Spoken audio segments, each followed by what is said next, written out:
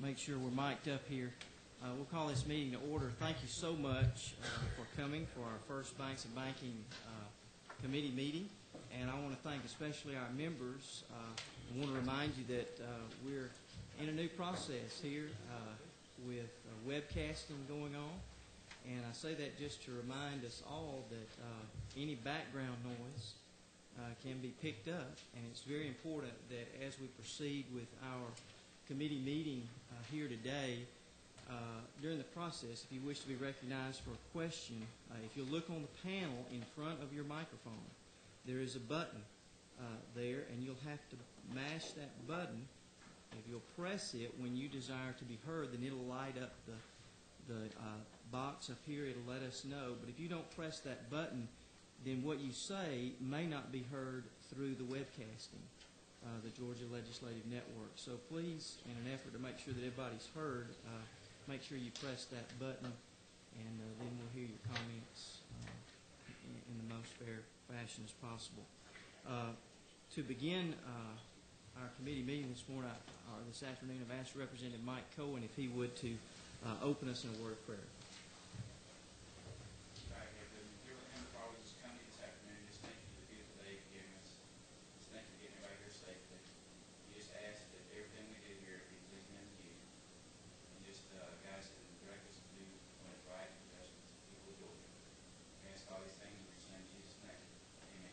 Amen. Thank you, Representative Cohen. I would ask you to remember Representative Johnny Floyd's wife, Judy Floyd, who had surgery yesterday. Representative Shaw, could you give us an update on that? Thank you, Mr. Chairman. I just got off the phone with Johnny. He's coming in this afternoon to be here tomorrow. He'll be late tonight. But Judy just got home from the hospital, and he's gone to the pharmacy to get her some prescription filled. But she's in good spirit. She had 2 bones broken. They had 2 pins placed in her foot and screws. And so she's going to be out of commission for a while. But he said thank you and appreciate all the prayers. He'll be here tomorrow. Sorry he missed me today. Certainly understandable. And if I could, I'd like to ask, we've got several meetings that are going on at the same time today. And Representative Calvin Hill, Chairman Calvin Hill, has got a committee meeting that he needs to go and present a bill to. So I'd like to ask if we could, rather than discuss our new committee rules first, if we could just go straight to the bill so that would free up Representative Calvin Hill to go and present his bill. And we'll go ahead and take up House Bill 864 first. And since that is a bill that I introduced, I would like to at this time turn the chair position over to temporarily the Vice Chair, Representative Calvin Hill.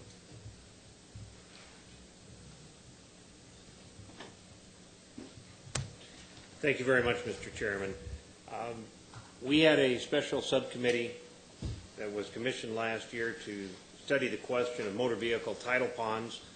We met a couple of times during the break, and we met once since then to look at that question, to look at various bills that were out there, presented our findings to the entire subcommittee and to the committee, and as a result of that, Chairman Mills has introduced a substitute bill to the one that he had last year, which is LC 340529S. And that's a bill that he'll be presenting today. This was approved with a unanimous do-pass resolution or recommendation from the subcommittee. Chairman Mills, if you'd tell us about your bill, please. Thank you, Mr. Chairman.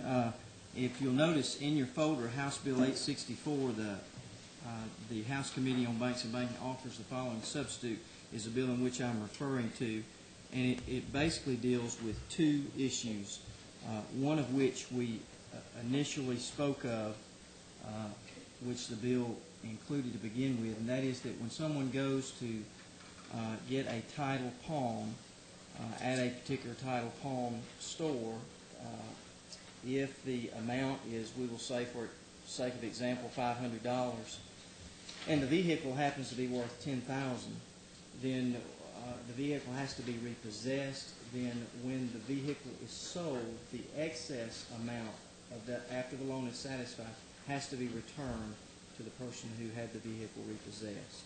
That was the way the bill initially read. It still reads that exact same way. We've not made any changes in that in this bill.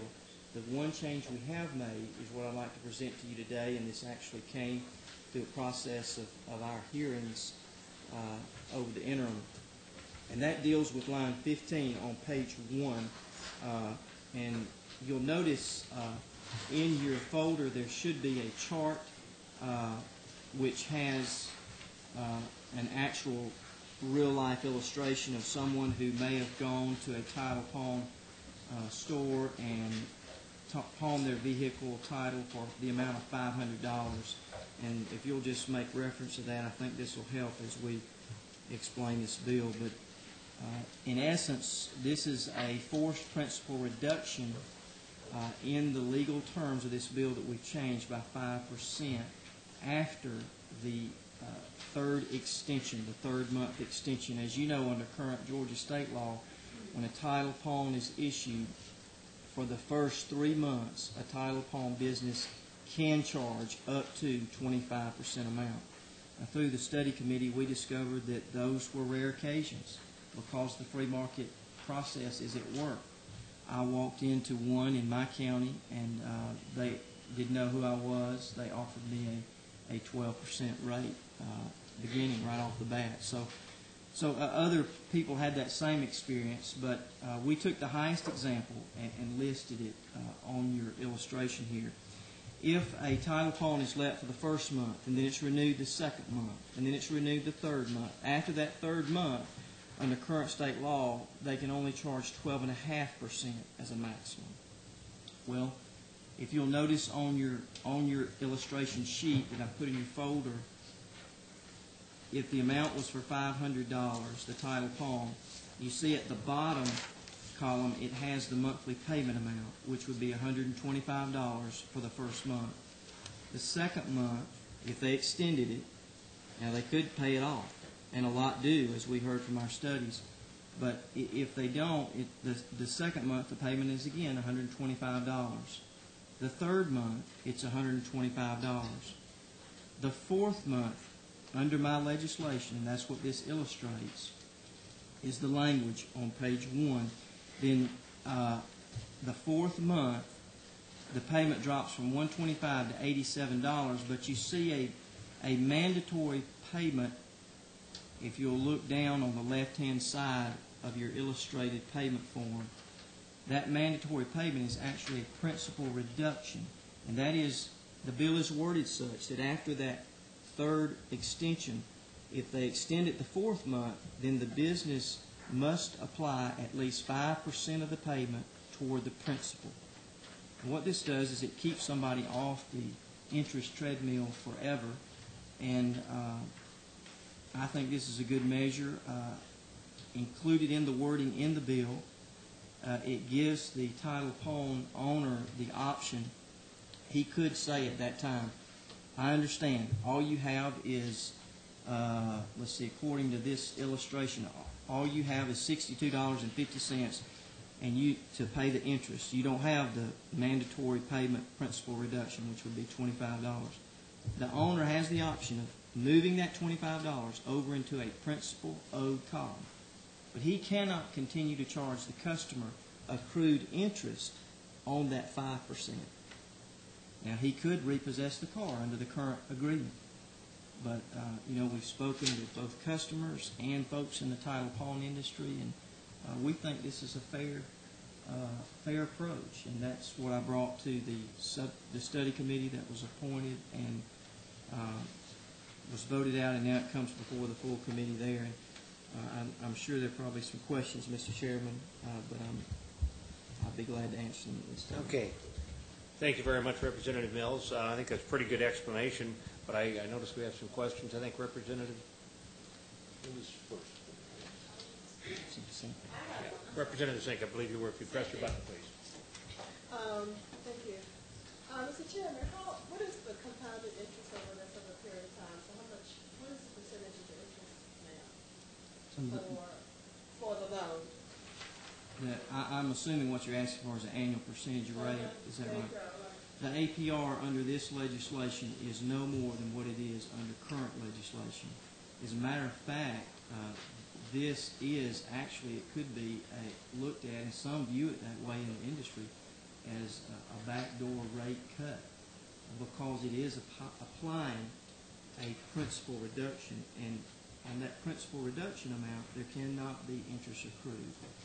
So if, may I follow up? Yes, So ma'am. if you apply the principal reduction, what does the APR come out to? Do you know that?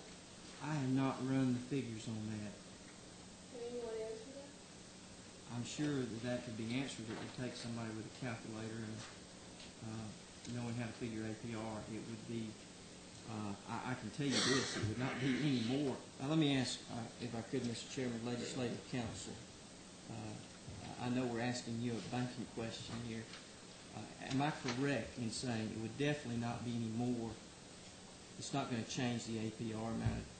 My interpretation of it, it won't be anything greater than what it currently is if you're setting aside the principal amount that is just accrued on. I mean, applying the interest on the remaining amount would not be anything greater than what is currently allowed to. Well, the reason I raise the question is because I think you want to be able to address the grievances that have been brought into industry regarding the repossession of cars. The reception of money, which I like in the bill, that the person is going to get the difference in what they owe in the car, actually work. And so it seems like you're addressing it on two fronts, and that is giving the customer the balance between the difference owed and the worth of the car. And that is addressed, am I correct? That is correct. The second one that I think that seemingly you're addressing is a manner in which to stop the interest rate from compiling that you can never get out of debt. It's really what it amounts to. You never pay it off. And because of that, that's why I raised the question, because I think that is another important part of trying to address some of the grievances. And so I just want to understand the APR before I cast my vote, because the first part seems very good to me, but I don't know how much are we stopping the excessive compiling of the interest rates that you just pointed out. Okay. Representative Sinkin, perhaps I can answer it. Sinkfield. Excuse me. My mind is, I'm almost presenting my other bill. Excuse me, I apologize for that. Through the public hearings that we had, and we did something a little different than I think most subcommittees, I asked our subcommittee members to actually go out into pawn stores, walk in as the chairman had, without identifying yourself first, and talk to the manager, and then after identifying yourself, ask them perhaps even if you could talk to some of their clients, if everybody was okay with that. Many of us did that, plus we had, at the first hearing, probably 40, 50, 60 consumers. The real concerns that came out were the two that are being addressed here. One, repayment of any overage in the case of a repossession. And the second one, never, out of all of the people that talked, and as the interest rate, the APR been the concern is that they've been paying on it for 2 or 3 years and they owe as much or more than when they started. It's been that treadmill. And as it was our charge to find out what the problem was and what the consumers felt the problem was, and we thought those were the only two that were really mentioned out there, and that's why those two were addressed. So this, and I have no idea what the APR is. It's certainly less than it was yet today if this is passed, because we're reducing that amount each and every month starting with the 4th month. So it does go down, and I'm not an actuarial specialist, so I can't tell you how much, but it will be a decrease. But it seems that the primary concern of the consumer and our desire to protect that consumer is to make sure by the end of that 23rd month, if they were to make those minimum payments, and you see their payments go down every single month, they will not owe a penny. They will be off that treadmill of debt, and they will have a decreasing payment every single month, which under today's system would not happen. They'd be paying their $125 a month forever. And we want to help the consumer get away from that. So we didn't do it in compounding or figuring the compound annual interest at all. Okay, Representative Jackson. Mr. Chairman, I have a question addressed to Chairman Mills. Chairman Mills, George, you stated that you walked into a title farm and they gave you 12% interest and they didn't know who you were. Am I to assume that if I walked into that same title farm store, I would get 12%? Or does it vary from customer to customer, or is there some other reason you got 12% and some other people may get 25%? Representative Jackson, I did not identify myself until they offered me what the rate. I showed them my vehicle, and I asked them what would be the rate of the interest charged if I were to get a title upon on that amount. I couldn't answer that question. I would hope that I'm sure each business operates according to their own business rules, but I would assume that, and what the lady at the counter told me was that this is our starting rate for people with a vehicle over, and she gave me I believe a date. They had this particular business had a car model date that they were basing the rates on. If you had an older car, I think the rate was probably going to be higher. If you had, depending on the year of the model, but each business has different models, so I couldn't answer that question. I'm answering you as honestly as I know how. I mean, I don't know how they run their business. I just walked in that one. So we're not addressing the issue of high interest. We just, we're not going to address the issue of interest rates being 25% for some consumers and 12% for others. Well, I think the free market dictates that, and I think that is, for each business. I'm sure you can go to a business down the road who's probably charging either higher or lower. It depends on the amount of business they're going after. And what I found is that when you had several of these title pawn businesses in the same general location, that the rates were lower in most cases because they were competing for business. If I could add, Mr. Chairman, to do with that, there is one company, and I'll name them only because they advertise it. It's Title Max, with I think they have 120, 130 stores throughout the state, which is a fairly large footprint. They advertise 9.9% to everybody. So it's flat out. We did find that in our examination. Perhaps if there was one that was totally isolated, they might go for the full amount because they have no competition. But in most areas, especially when there's more than one store, we found the rates to be far, far, far below the maximum that the legislature had set when they initiated this program.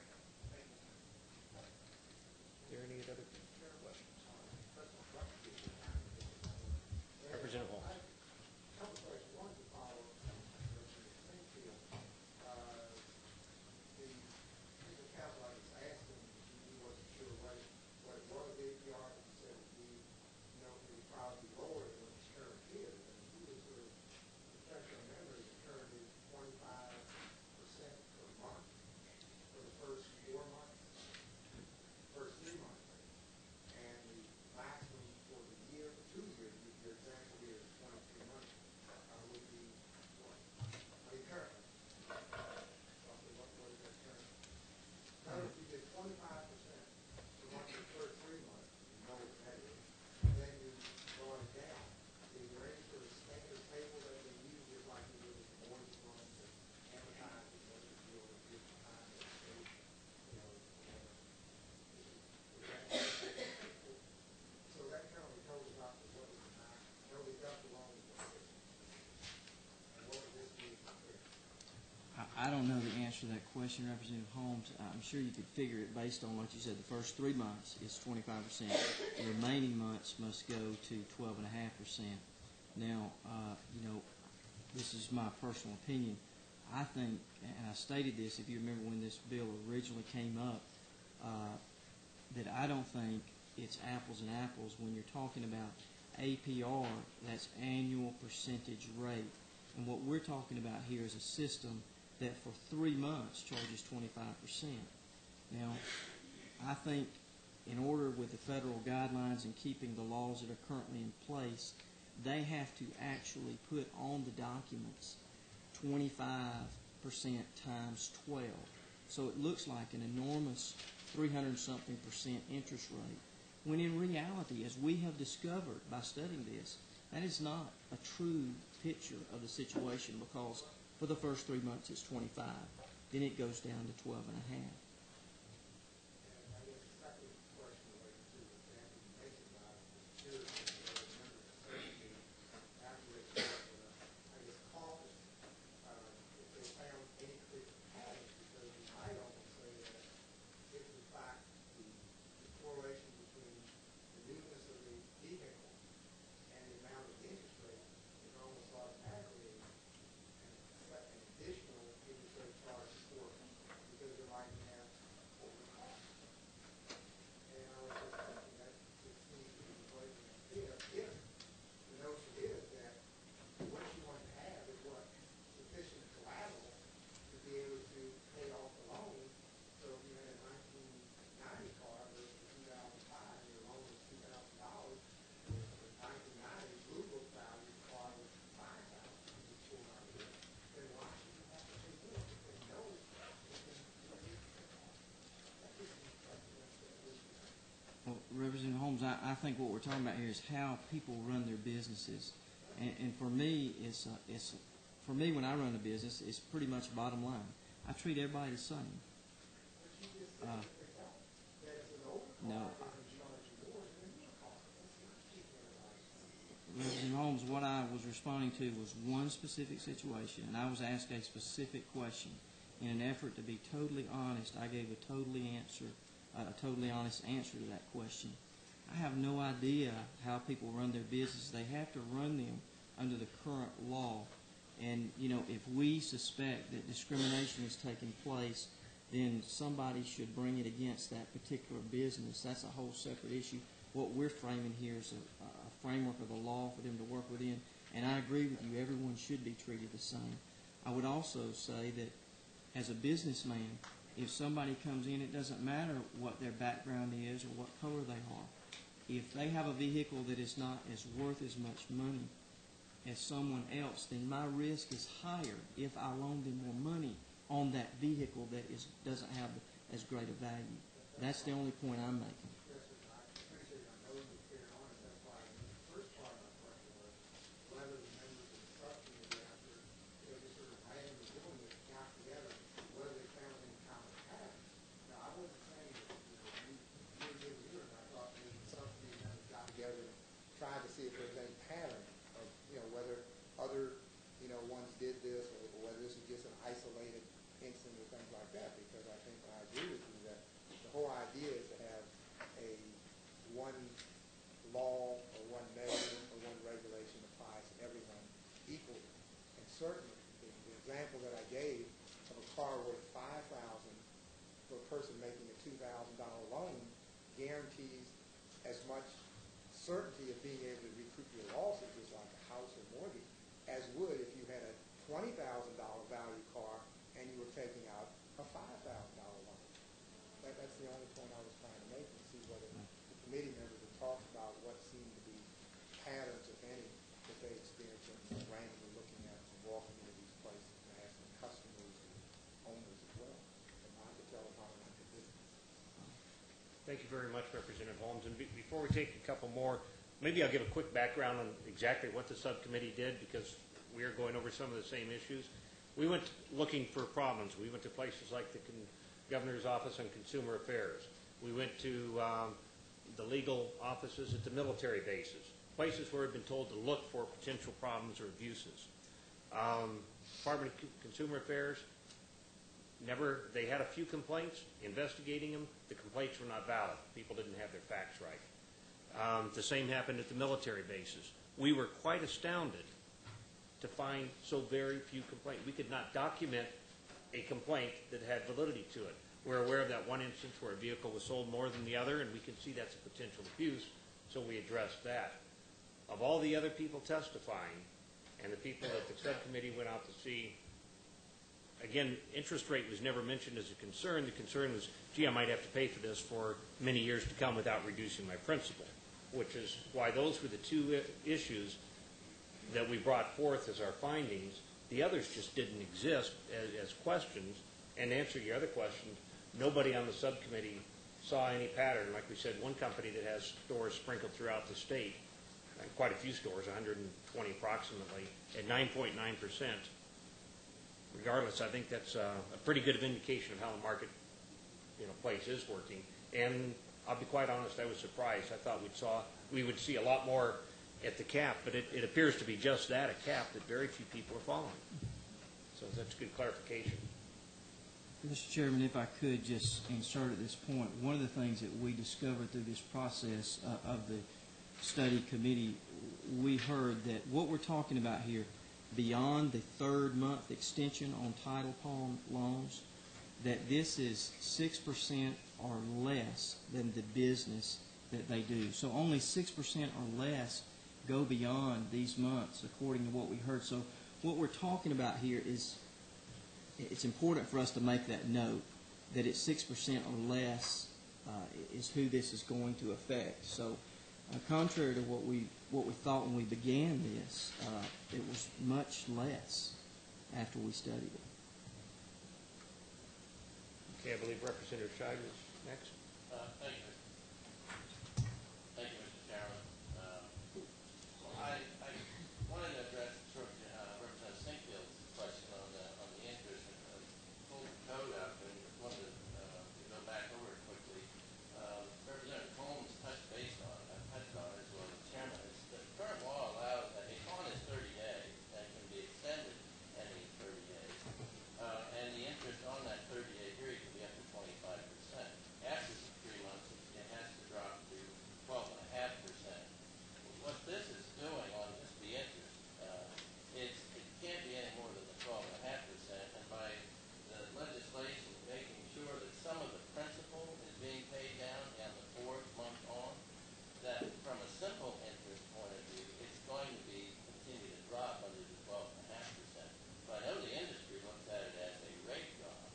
So from an APR point of view, it's going to be higher than the simple interest, but it's not going to be higher than the current code. I think it's a good piece of legislation to help these folks. And the thing that we learned in all of the hearings was these companies are really trying to work with folks who are not able to walk into a bank or any other lending institution and get a loan. So it does address the fact that we don't want them to go on for ever having to pay off the principal. It's got to have some finality to it. I hope that helps on the interest question. Thank you very much. Probably talking about 187%, would be my theoretical view. Correct, yeah. I believe, was that Representative Jordan what did you have on your note? Representative Jordan. Yes, thank you, Mr. Chairman. As you know, Mr. Chairman, I represent the Clayton County, Riverdale, Jonesboro area, and these car transactions are happening more and more in my area. And I'm getting many telephone calls about they took my car. Now, could you please explain to me, because maybe I want to make sure I understand what this bill will address. If a person is not able to pay back the loan within a certain amount of time, will that person be out totally of their car after the loan company decides to sell that car to get back their portion of the money? Do you understand what I'm saying? Representative Jordan, I'm not sure that I do, but let me Okay. just... I want to make sure I'm clear on this. You don't believe the calls that I'm receiving on this. If a person takes their car in as to be pawned for a certain amount of money, Time. all right, but within 5 months they are not able to pay back the full amount of the loan. The loan company, the title pawn company, decides to sell the car. Then let's say the car is worth $1,200.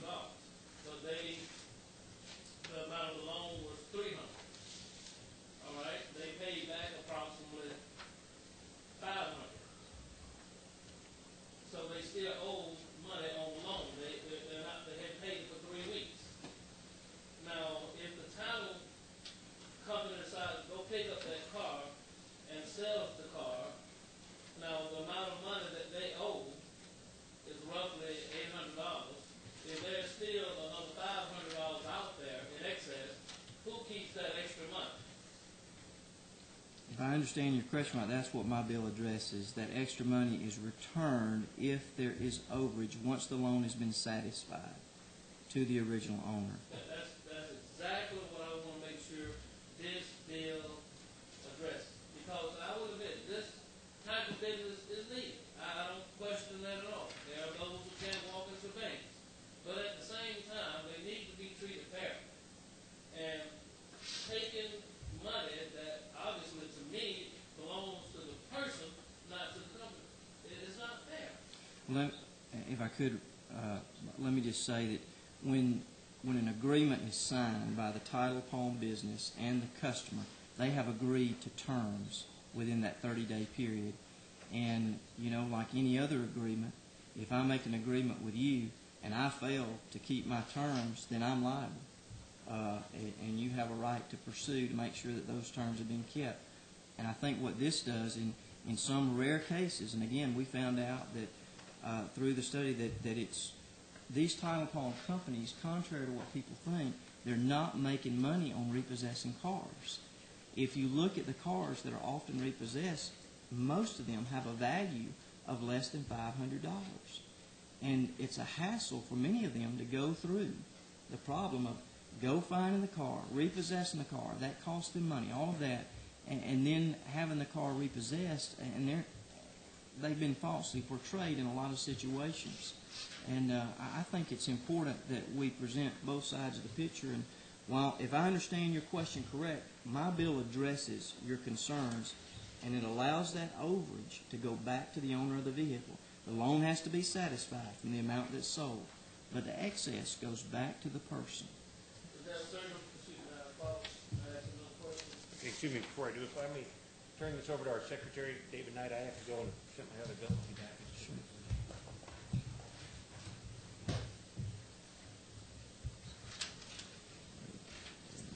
Just push it back.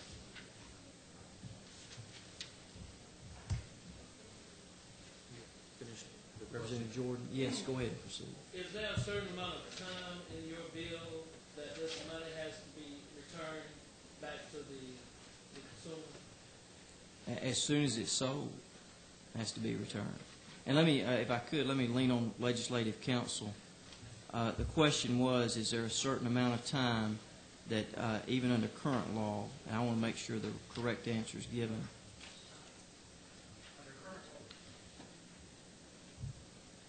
Let me get you. I don't see any time limit. The one thing that the section, subparagraph B on line 20 or on 125, page 2, states upon the sale, which would imply that immediately upon the sale of the vehicle, if there's any surplus, that surplus would be returned to. So I'm correct in saying this bill tightens the law.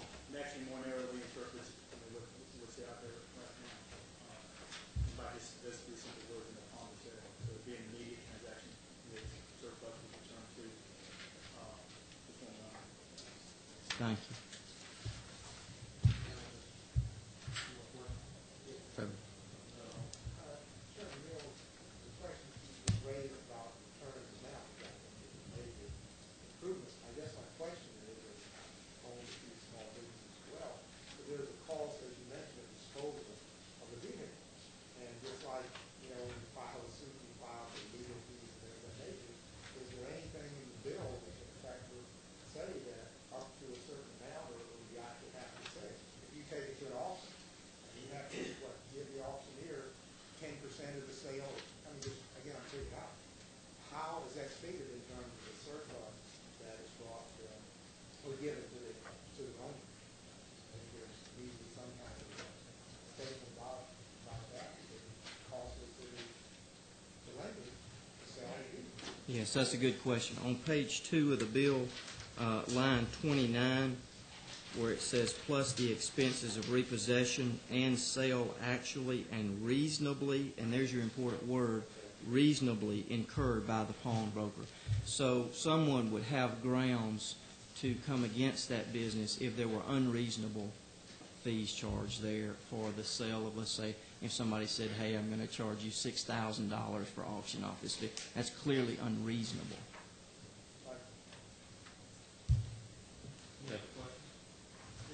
Representative Jackson. question goes to Chairman Mills.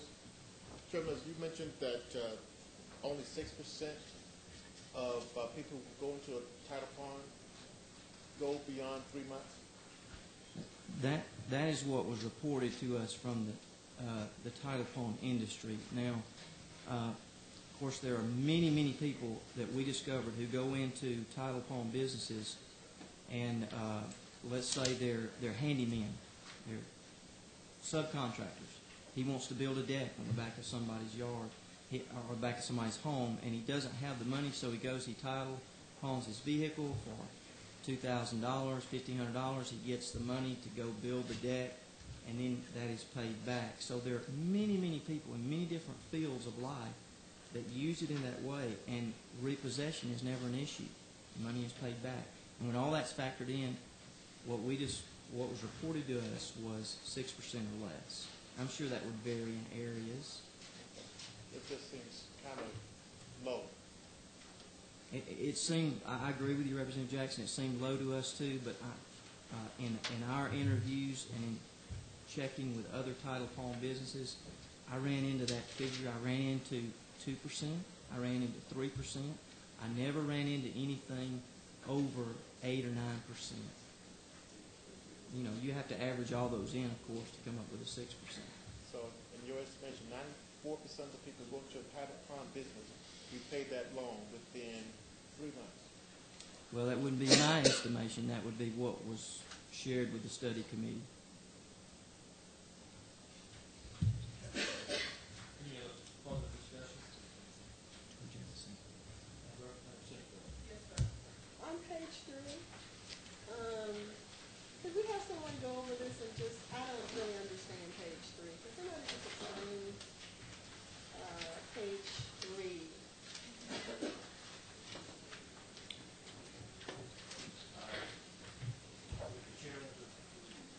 If he is.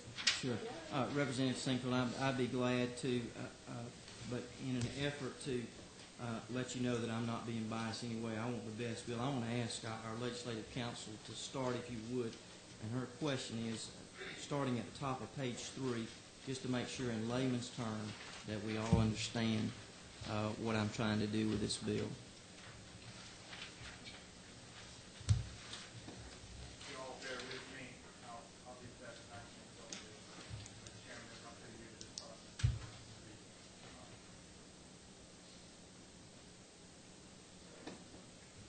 First sentence on page 3 basically covers again what we were talking about, the required principal reduction, which basically is the chairman will say before, after the third, beginning of the fourth extension, 5% of whatever minimum payment was prior to that time would have to be set aside.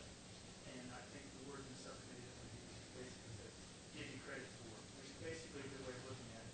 We're going to take that 5% and set it aside, and from that point forward, that 5% will no longer be accruing any type of interest throughout the life of the transaction with the title company. So that's where we get a start off right there. Do you want me to go even into what is currently exists? Or I'd just like you to take paragraph by paragraph and explain it if you would.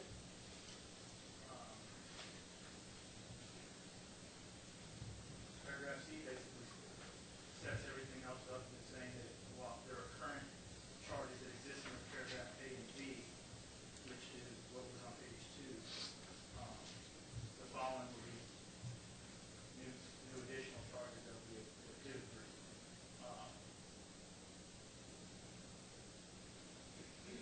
This is in addition to the set rate of the reduction, 25% vendor reduction, and then C does what now?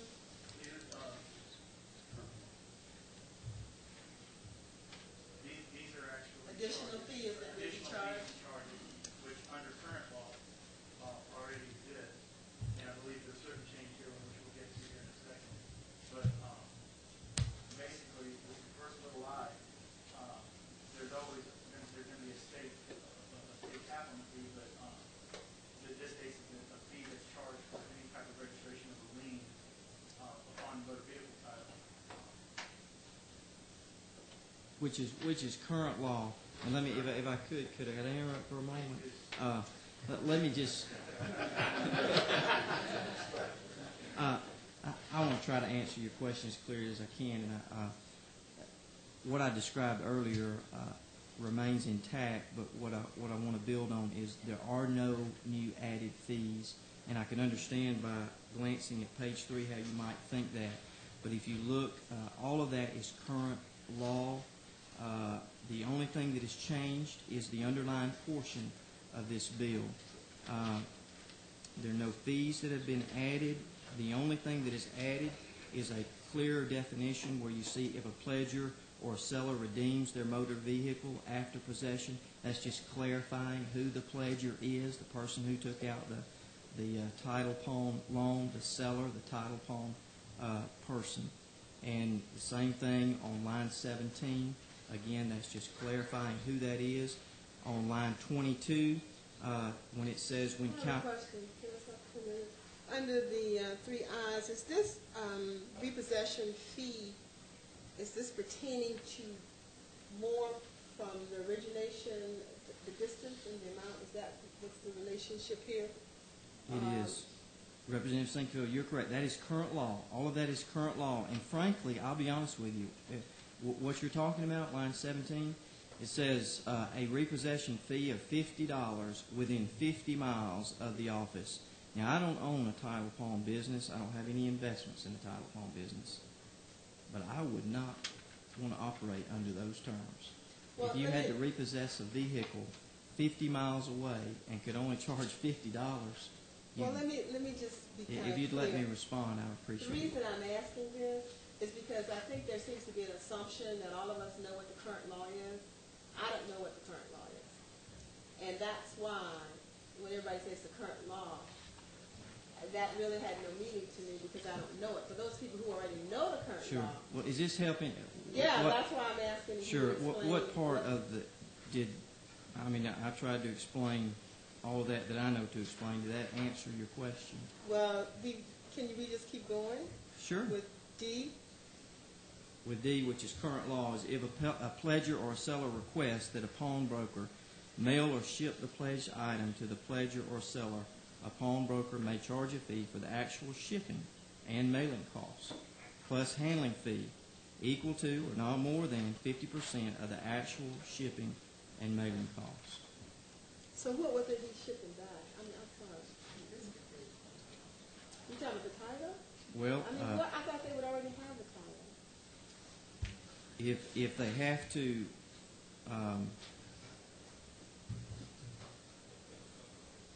I would imagine that would be picking the car up and repossessing it.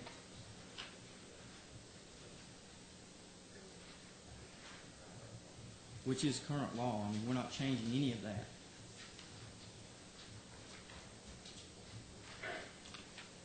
I'll tell you what, take one more question. Something like that, we'll get here for the bill. Mr. Chairman, no further questions. We'll turn it back over to you. Thank you, Representative Knight. Representative Lackley, did you have a question? The proper time for that motion would be now. Mr. Chairman, committee members, I'd like to offer a motion to pass House Committee on Banks and Banking, following substitute to HB 864. Is there a second?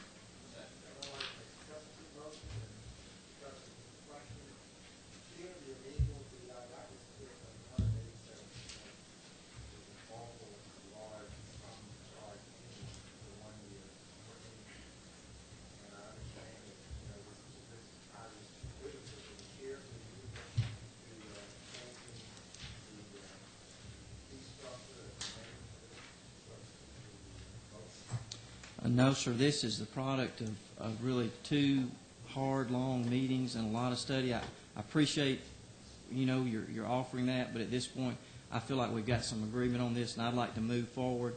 Fear of changing anything at this point would, I'm afraid, kill it. The only reason I ask is because the chair maybe did not consider it, I think, was an important aspect of it, and that's one of the reasons that you mentioned that you only consider 2 things. I guess I thought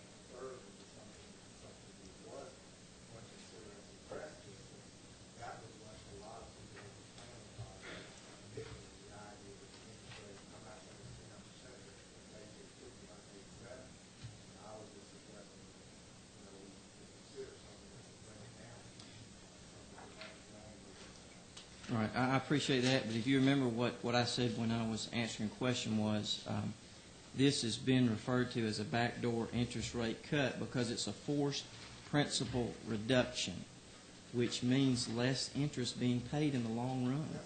So it really is an interest reduction in reality sense, but it's not in the terms of reducing the percentage on a piece of paper. But as far as what's coming out of a gentleman's wallet or a lady's wallet, it will reduce that amount.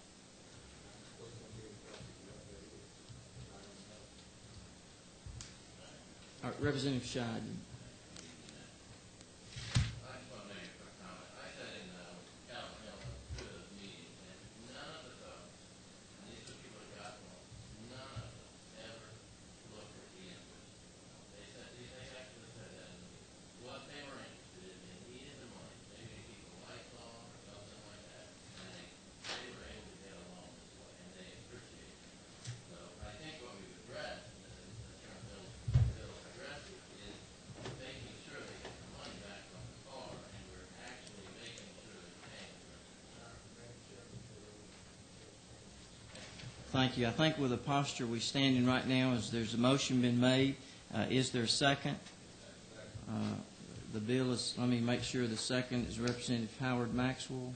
All right, and others. Motion has been made and been seconded. All in favor of passing the committee substitute House Bill 864, say aye. Aye. All opposed, say no.